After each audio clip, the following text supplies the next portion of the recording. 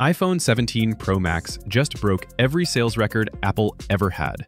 In China alone, it crashed Apple's website in the first minute.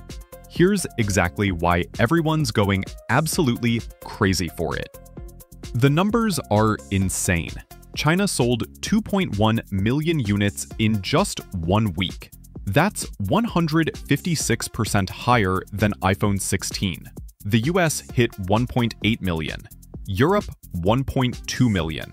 This isn't just a phone launch. This is a global phenomenon. But here's why people are actually buying it. For the first time ever, Apple put vapor chamber cooling from gaming PCs directly into an iPhone, plus the longest battery life in iPhone history, and an 8x optical zoom that puts most cameras to shame. At $1,199, it's the most expensive iPhone ever made.